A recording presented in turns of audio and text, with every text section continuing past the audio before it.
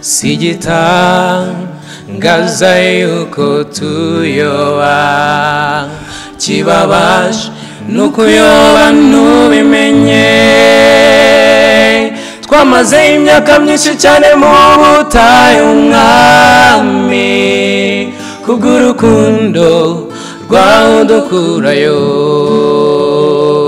sigitangaza yuko tuyoba kibabaje nuko yoba nubimenye twamaze imyaka myinshi cyane mu butayu mwami kubw'urukundo rwawe udukurayo tukiri mu bibaya by'Igosheni twari dutunze dutunganiwe imika undi mwamutazi Yosefu akadukoresha iby'agahato tumenye kwiwacu atari muri Egiputa turapfukama dutakira Imana yera iratwumvira itwoherereza Mose ngo atuyobore atujyane i Kanani heza iratwumvira itwoherereza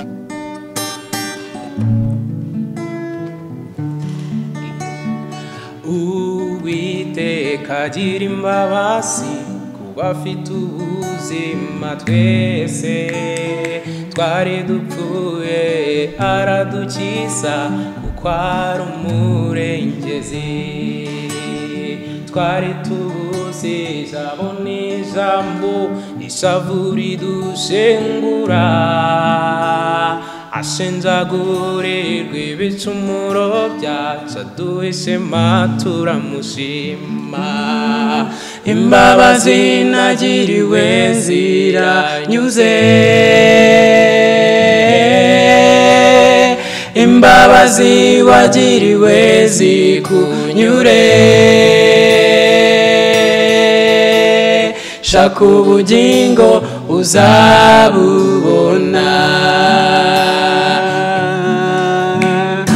imbabazi nagiriwe ziranyuze imbabazi wagiriwe zikunyure shaka ubugingo uzabubona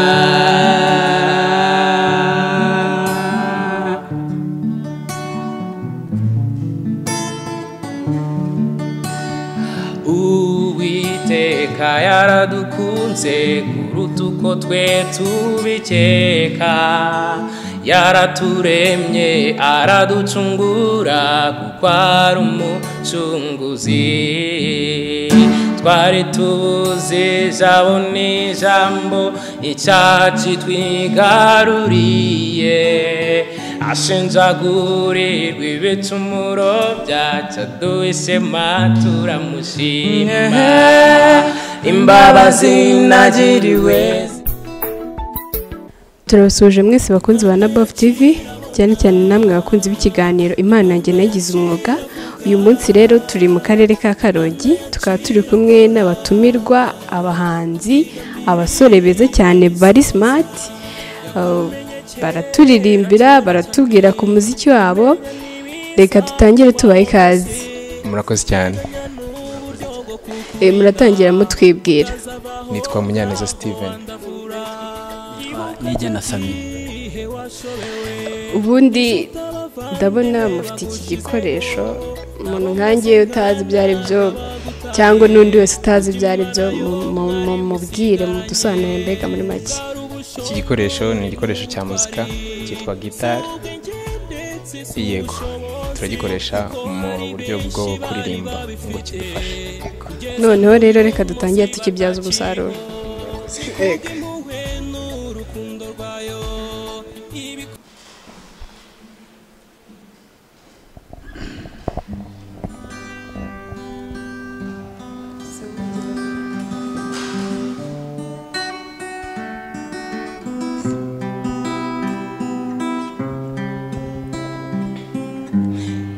nawe izuba ryamurika ukwezi kukamurika ibyo byose n'iby'amenuru ngo bingere mu mutima bigaragaza uwo ndiwe ariko Yesu agerayo nawe izuba ryamurika ukwezi kukamurika ibyo byose n'iby'amenuru ngo bingere mu mutima bigaragaza uwo ndiwe ariko Yesu agerayo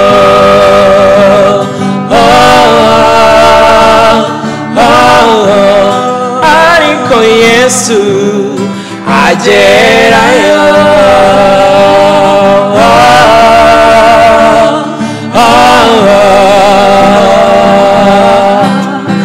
agerayo.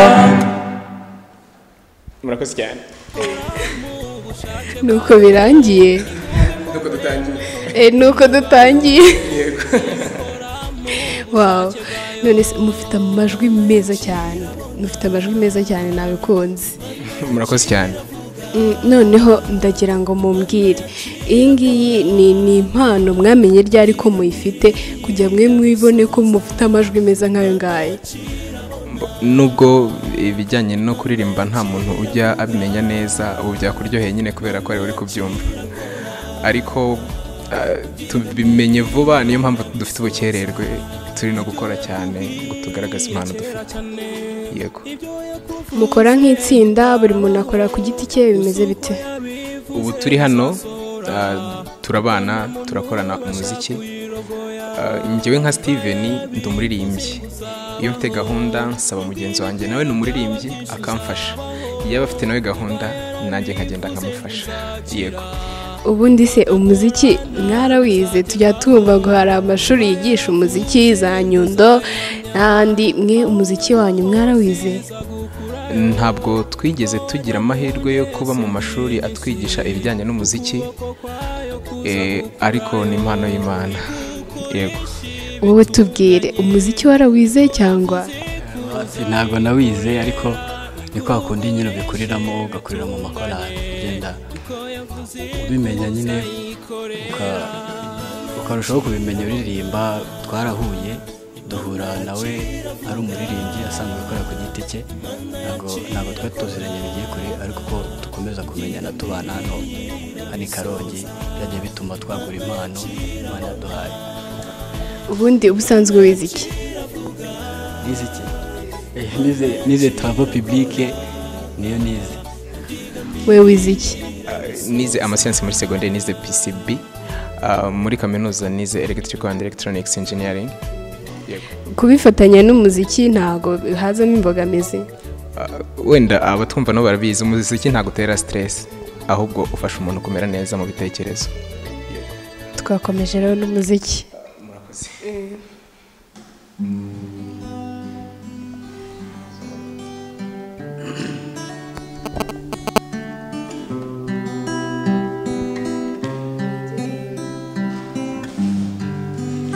Turashaka gusegura indirimbo tugiye gukora kugira ngo wenda hari ababyumva batabyitiranya n'ikindi kintu.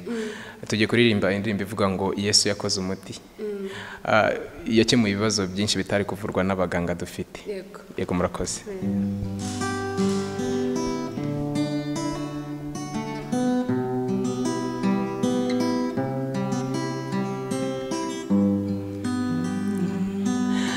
Nagize amahirwe yo kwinjira mu isuzumiro ry'Imana, ngira umugisha wo gusangamo Yesu ari we muganga, amenyesha indwara zose zanjye, angotomeza ku muti mwiza ukiza, ariko Yesu yakoze umuti ukiza ibyaha. Yesu ni mwiza amaraso ye ni igitambo cy'engwirogemo urakira ariko Yesu yakoze umuti ukiza ibyaha Yesu ni mwiza amaraso ye ni igitambo cy'engwirogemo urakira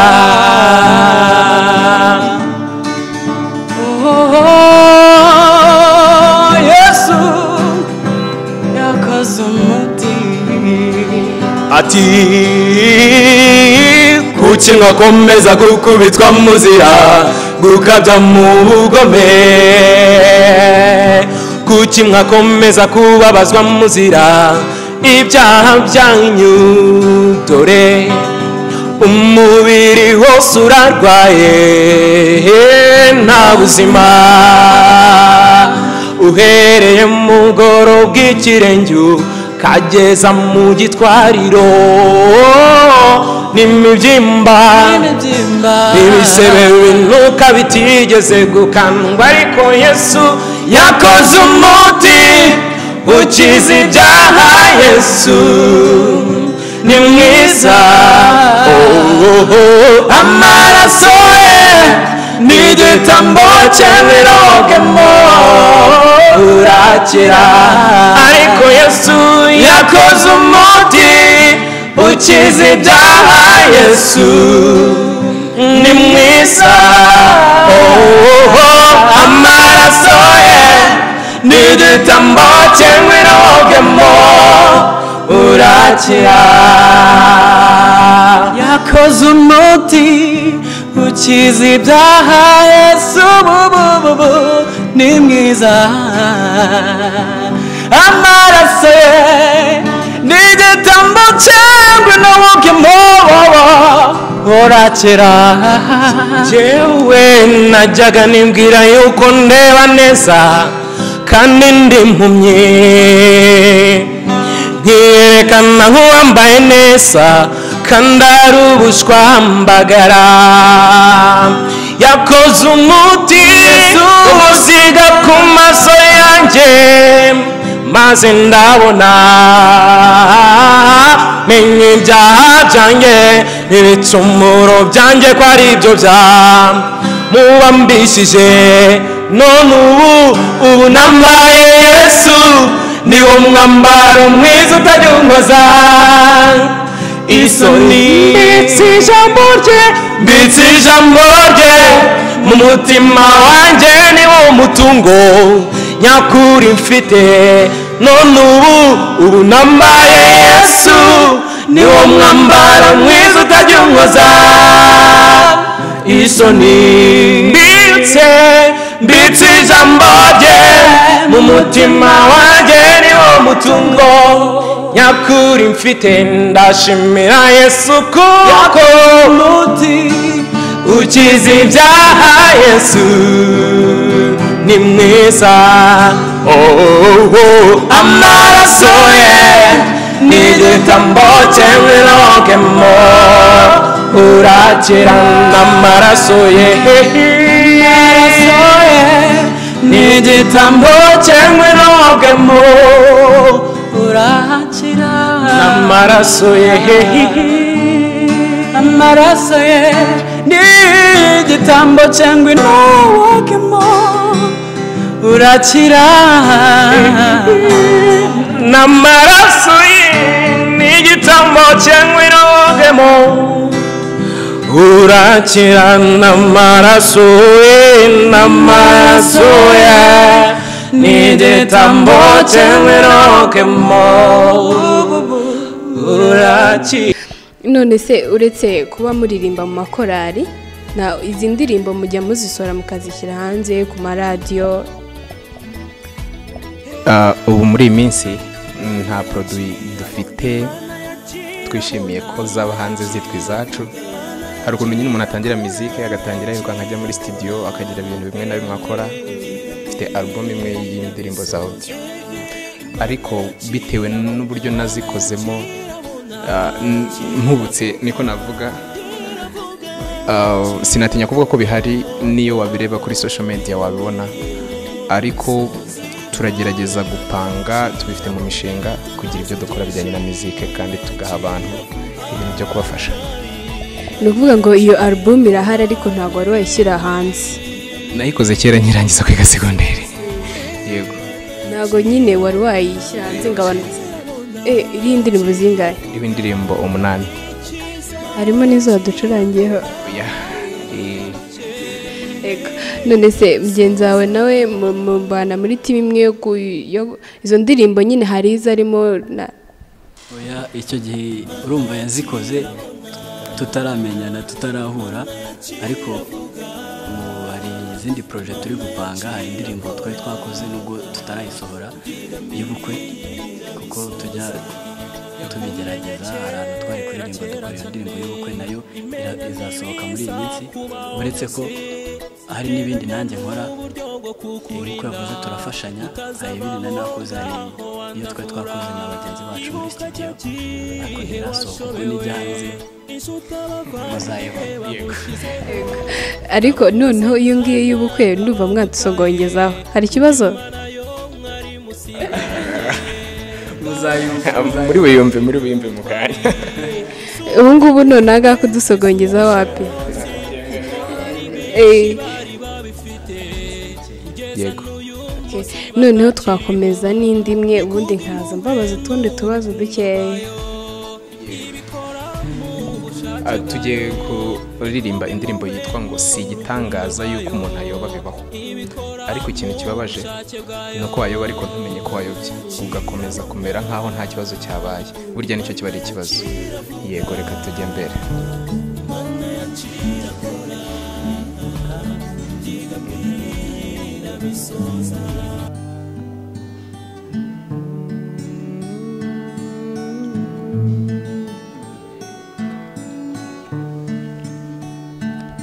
Si igitangaza yuko tuyoba kibabaje nuko uyoba ntubimenye twamaze imyaka myinshi cyane mu butayu mwami kubw'urukundo rwawe udukurayo. Si igitangaza yuko tuyoba kibabaje nuko yoba ntubimenye twamaze imyaka myinshi cyane mu butayu mwami kubw'urukundo rwawe udukurayo. Tukiri mu bibaya by'i Gosheni twari dutunze dutunganiwe imika undi mwamutazi Yozefu akadukoresha iby'agahato tumenye kwiwacu atari muri Egiputa turapfukama dutakira Imana yera iratwumvira itwoherereza Mose ngo atuyobore atujyane i Kanani heza iratwumvira twoherereza Mose ngo adukureyo atujyane i Kanani heza. Si igitangaza yuko tuyoba kibabaje nuko uyoba ntubimenye twamaze myinshi cyane mu butayu mwami kubw'urukundo rwawe udukurayo. Si igitangaza yuko tuyoba kibabaje nuko uyoba ntubimenye twamaze imyaka myinshi cyane mu butayu mwami kubw'urukundo rwawe udukurayo.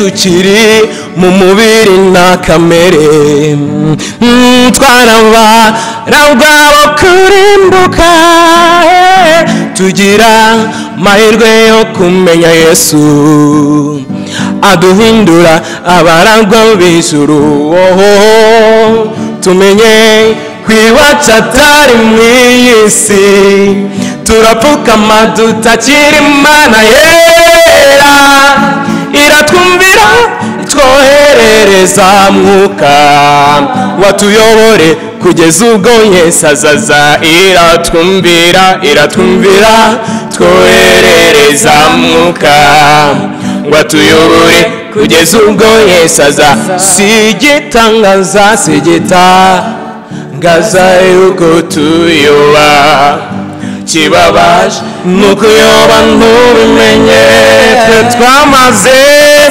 byinshi cyane mu butayu mwami kubw'urukundo rwawe dukurayo sigitangaza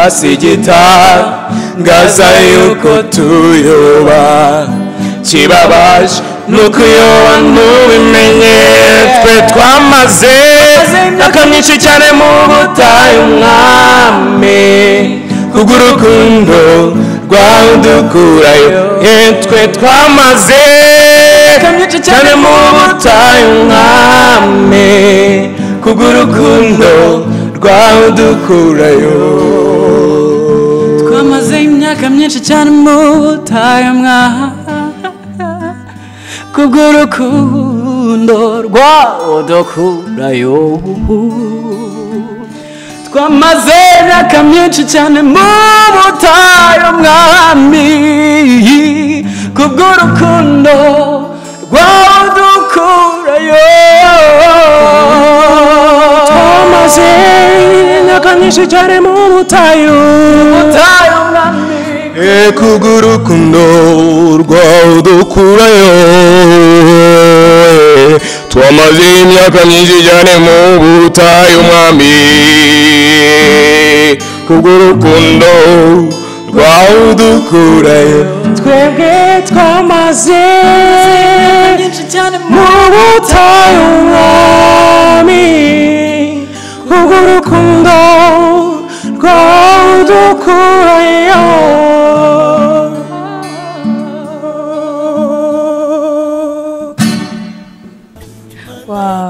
amen. Imana ishimwe cyane ko hari abanyempano nkamwe kandi bazi kuyikorera mukoresha impano zanyu muhimbaza Imana ni byiza cyane nibyo kwishimira. None se mubona umuziki muri Karongi uri ku ruhe rwego?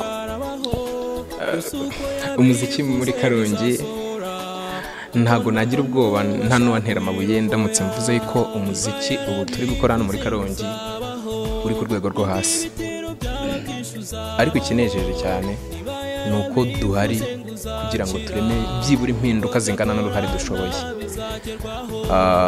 Hari igihe nyine cyane cyane abantu baririmba ku giti cyabo, amakorali arakora mu maegrize, ariko ubona agaciro k'umuntu witwa umuririmbyi w'umuramyi kiba ari ikindi kintu gikomeye kugira ngo ufate intekerezo z'abantu bemere yuko hari ubutumwa ufite bwo kubaha kandi uri umuntu umwe, kubera ko habaho impamvu nyinshi zibatera. Bamwe baravuga bati bariya batangiye baririmba gospel birangira bafashe iyindi nzira kubw'amahitamo yabo, bigatuma bagira amakenga kuri twebwe b'abaririmbyi. Ariko muri rusange umuziki uracyari ku rwego rwo hasi bitewe Karongi si nk'i Kigali, haboneka ibitaramo bike cyane ku buryo bushoboka, yego ku buryo bigoranye kubona umuntu yakwifata agategura concert akabona bwa mbere igihe cyo kuyikoramo naho kuyikorera ku buryo bumworoheye. Ubona ari iki cyakorwa kugira ngo umuziki wa Karongi, mwebwe bahanzi muri Karongi, basi mugende muzamuka mugire urwego namwe mugeraho mumenyekane nk'uko tuzi abandi bahanzi ba gospel mu Rwanda? Icyambere nge navuga abantu b'i Karongi bakeneye kubanza kutwumva. Urumva twe twazanye navuga ni nk'uburyo ubundi twe dusengera mu badivantiste b'umunsi wa karindwi. Kubona rero abantu bakora live music ni ibintu nyine bitari bimenyerewe cyane hano i Karongi, ariko twarabikoze nyine tugenda abantu bagomba kubanza kutwumva mbere na mbere, bakumva ibyo dukora kugira ngo ibyo dukora nibamara kubyumva bazabona imbaraga noneho yo kugira ngo badutere inkunga natwe dukomeze dutere imbere. Twe tubafite ibintu byinshi cyane twabaha, rero bakeneye kubyumva bumva nabo bagasobanuka nyine bakamenya ko turi kugenda tuzamuka mu yindi mpande y'umuziki Karongi natwe tugatera imbere. Ese muri Karongi tuzi wenda nko muri Kigali hari ibinyamakuru runaka bifasha abahanzi kuzamuka, hari amaradiyo, ibintu nk'ibyo ngibyo. Ese inaha muri Karongi ni iki mwifashisha kugira ngo namwe ibihangano byanyu bigende bizamuka? Urakoze cyane. Muri Karongi nta kinyamakuru gihari wenda cyandika cyangwa se gisharinga inkuru. Dufite ikintu kimwe gusa gifasha abaririmbyi bo muri Karongi, hari radio y'abaturage, kandi uri kumva iba yafashe ibihangano byose by'igihugu kugira ngo bazabone insertion, uburyo bakwenseramo ikintu cy'umuririmbyi biba bigoye. Uburyo bwo kwamamaza hano twe dukora nyine ni kwa kundi ufata ifoto ukayigira status cyangwa kuri Facebook, waba witabiriye nk'ahantu concert inakomeye hajemo abantu benshi nyine ukabyipostingira. Nta buryo bw'itangazamakuru cyangwa se bw'imenyekanisha bikorwa bw'ibyo dukora buhari buhatuye buri statike hano i Karongi, kiretse nko kubabona nkamwe nk'umugisha Imana ibahumugisha Fest, kubabona mwaturutse iyo mukaza kudufasha muri ubu buryo, ariko buhari. None se iyo radio y'abaturage ya Karongi nta gihe igira basi cyo kuvuga ngo bagende baraba impano z'abana bari kugenda bazamuka gutyo babafashe? Icyo gihe banza gihari sinzi, ariko kirahari kuko umugenzi wanjye ajya gukorayo ndakeka, ariko ntabwo njye najya gukora. Ntabwo usanga nyine abantu ni benshi urumva, kugira babone abantu barimba sakira n'abantu barimba gospel kugira bazabihuze ari abantu ari ahantu hamwe biba bigoye kubona iyo taye munyane kugira ngo ibyo bintu bikorwe, biba bigoye, ariko baragerageza ko bashoboye nyine. Nayo ntabwo twavuga ngo yari yatera imbere ku rwego rushimishije ku buryo ibihangano byacu ari aho byagera, ubwo nyine hakenewe ibindi byinshi kugira ngo bibashe kuzamuka. Nayo ntabwo bwayo yihagije kugira ngo ituzamure tu. Mu izina rya Yesu reka twizere ko Imana izaca inzira impano z'abana bayo zikazamuka. Niko bigomba, kandi mujye munabisengera. Nabonye muri abanyamwuka, mujye mubisengera Imana izagenda ica inzira. Yes, none reka dukomeze turirimbire. Dukunda gukoresha muri eglise tugiye gutura, turayikunda cyane, niyo mpamvu twifuje kwiririmba. Iravuga ngo muturese amaturo. Abantu benshi iyo tuyiririmbye nyine bahita baseka bari kuririmba indirimbo yo gutura aha ngaha, ariko turayikunda, niyo mpamvu tuyiririmba. Nta kibazo.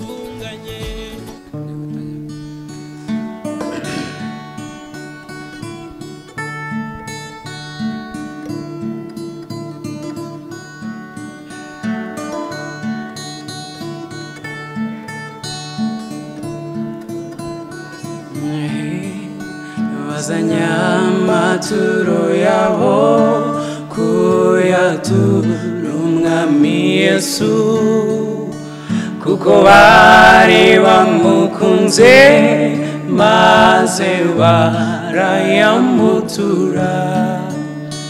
Iyo neza n'urukundo byafashije umukene, n'amaturo yose batuye yarayagaciro.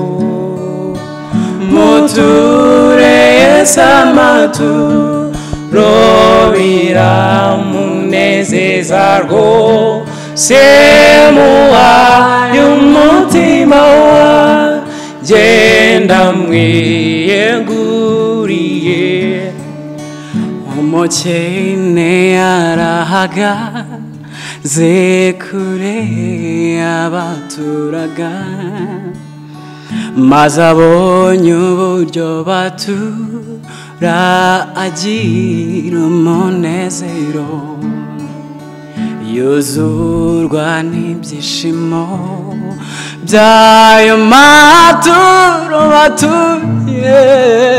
We yarafite ituro rito imbere y'Imana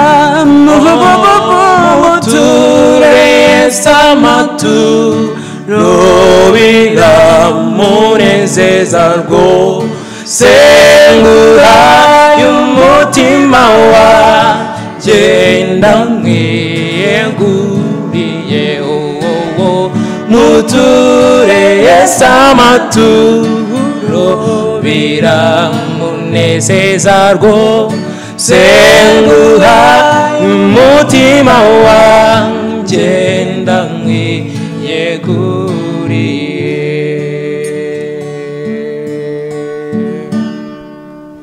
Wow, nge hari akantu nshaka muvomereza ndi kumva hari kari kuba nk'igitero cya kabiri kuri iyi ndirimbo. Umukene wagiye mu rusengero akabona baratura ariko we yarumukera adafite ituro, byakomeje biti ndukumva nagize amatsiko yo kumenya ukuntu byakomeje. Ni inkuru ya Yesu yajya mu rusengero nuko nyine bajya gutura, bagiye gutura abantu benshi, abatambyi, abakire bari bari muri icyo gihe baraza nyine bagatura ibifaranga byinshi ariko bibasagutse. Noneho haza umukene yari umukene nyine birumvikana, atura ibiceri 2 ndakeka, atura ibiceri 2 ariko ibyo biceri nibyo yari afite byonyine. Icyo gihe rero Yesu yamwishimiye kurenza abo bose batuye byinshi, niyo mpamvu bavuga ngo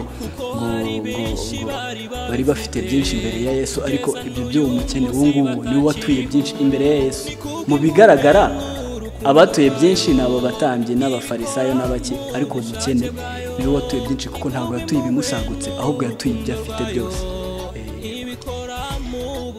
Kuri wowe ituro rivuze iki nk'umukristo?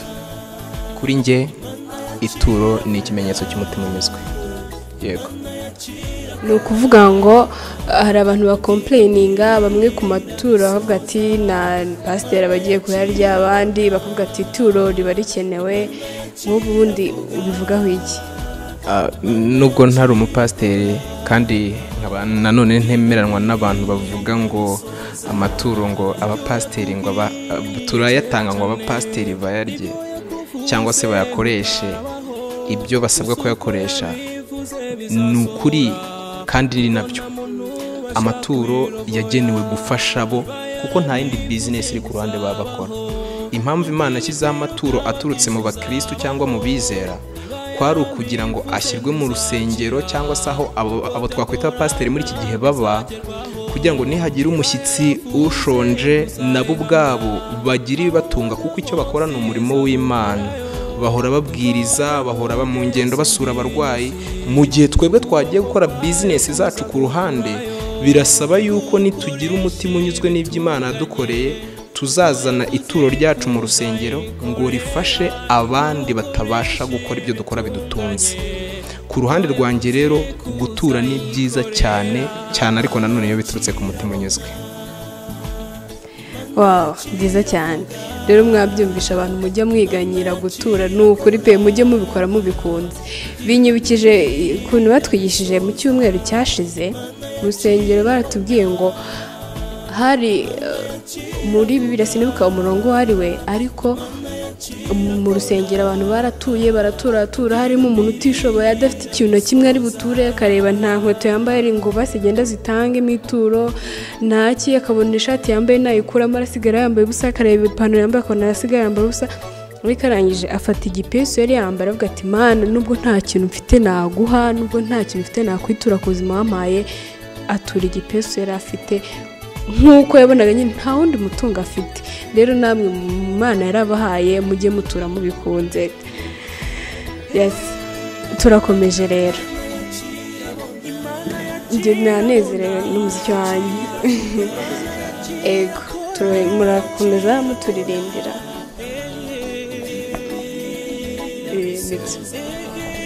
Gire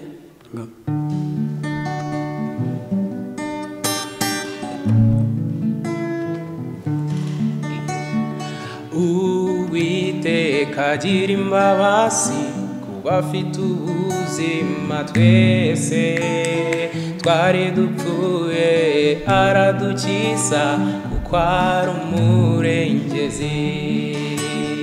twari tubuze ijambo n'ijambo ishavu ridushengura ashenjagurirwa ibicumuro byacu aduha ishema turamushima imbabazi nagiriwe ziranyuze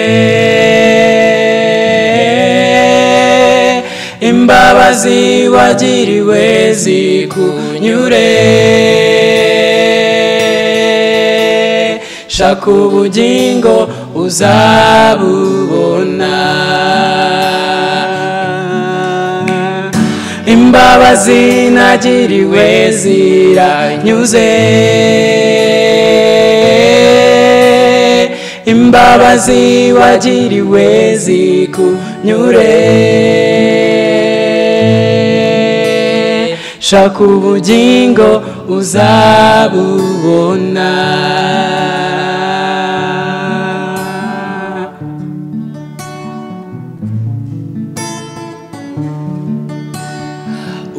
Uwiteka yaradukunze kuruta uko twe tubikeka yaraturemye araducungura kuko ari umucunguzi twari tubuze ijambo n'ijambo icyacu twigaruriye ashenjagurirwa ibicumuro byacu aduha ishema turamushima imbabazi nagiriwe ziranyuze imbabazi wagiriwe zikunyure shaka ubugingo uzabubona imbabazi nagiriwe ziranyuze imbabazi wagiriwe zikunyure shaka ubugingo uzabubona shaka ubugingo nawe shaka ubugingo uzabubona shaka ubugingo nawe shaka ubugingo uzabubona shaka ubugingo uzabubona amen amen wow ni byiza cyane none se ni iki mwasaba wenda dusoza ni iki mwasaba abantu bafite umuziki mu nshingano zabo yaba muri Karongi cyangwa se hanze ya Karongi mu mujyi wa Kigali n'ahandi abantu bafite umuziki mu nshingano zabo ni iki mwabasaba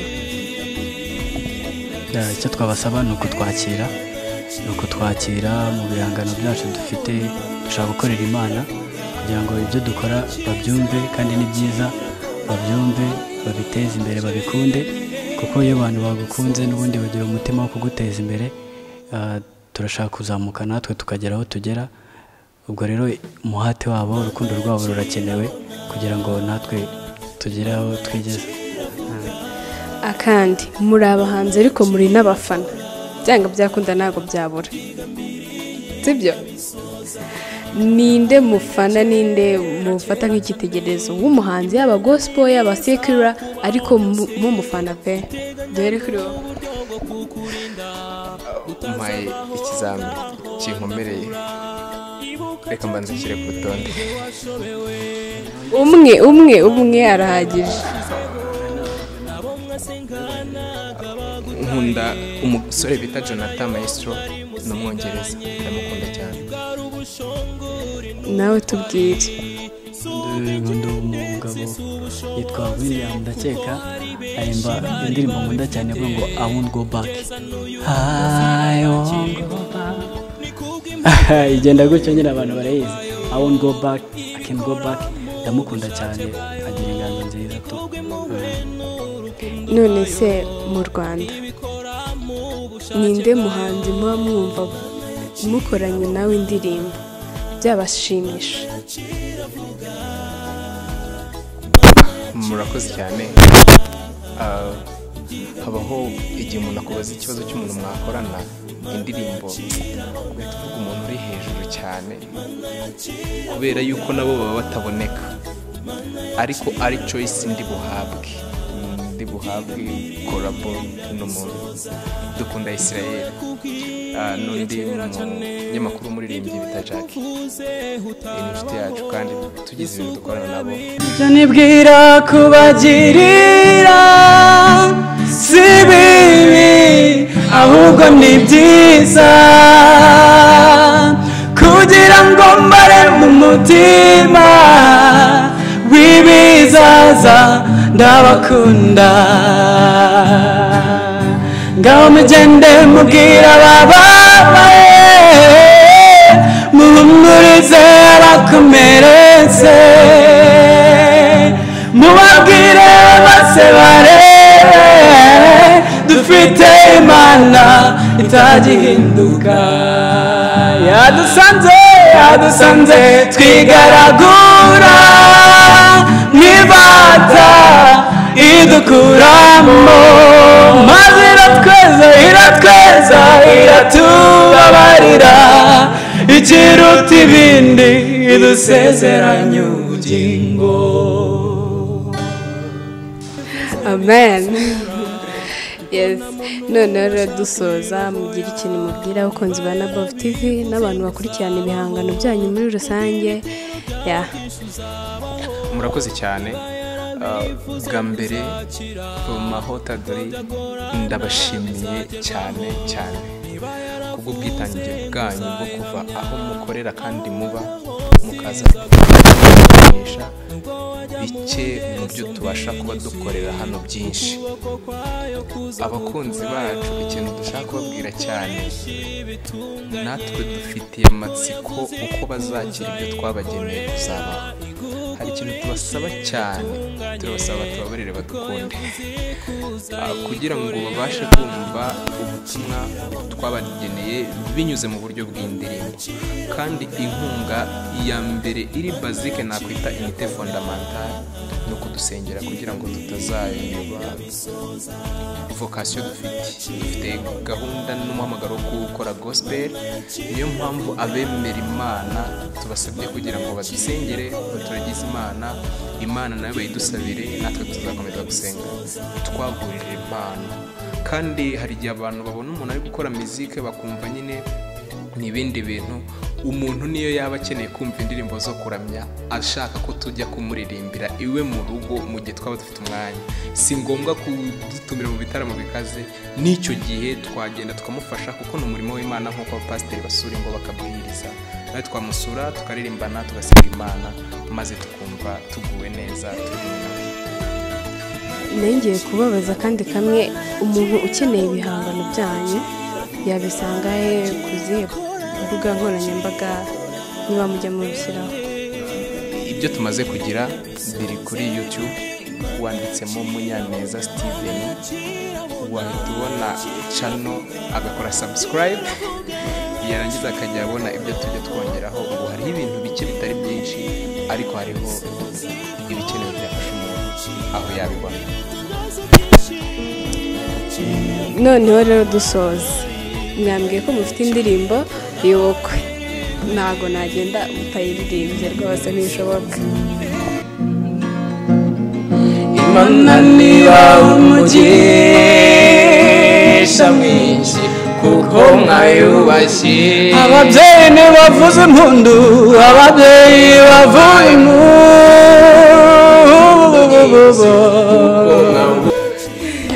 Wow, njye ni inkuru ubukwe. Mana ndasenze uzampa ubukwe, bano basore baze bandirimbira ino ndirimbo. Amen. Mugomba kuza. Rero ndabashimiye, nishimiye cyane, twagiranye ikiganiro cyiza cyane. Nakunze ibihangano byanyu n'abakunzi bacu, ndizera ko bino bihangano mwabikunze. Bano basore bafite impano pe, kandi ndabasaba Imana ikomeze ibagure, ibahe ibihangano byinshi byagutse, ibahe kumenyekana kuko mukora umurimo wayo pe. rero ndabashimiye mwese mwari mudukurikiranye mwebwe mwabanye natwe dutangiye kugeza aka kanya dusoje Imana ibaho umugisha njye mwari muri kumwe ni Kamatari ntimwibagirwe gukora subscribe kuri channel yacu kandi n'abandi kugezaho mujye musiga commentaire zanyu tuzajya tuzisoma